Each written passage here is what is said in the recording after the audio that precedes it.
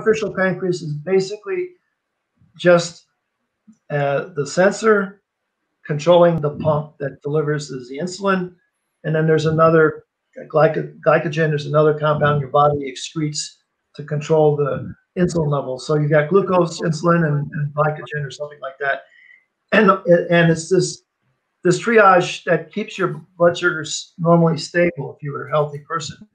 So when they talk about artificial pancreas, what they're talking about is having a pump that's responding to real-time sensor data to control how much insulin and whatever else they want to put in your system is given your body to keep your blood sugar stable.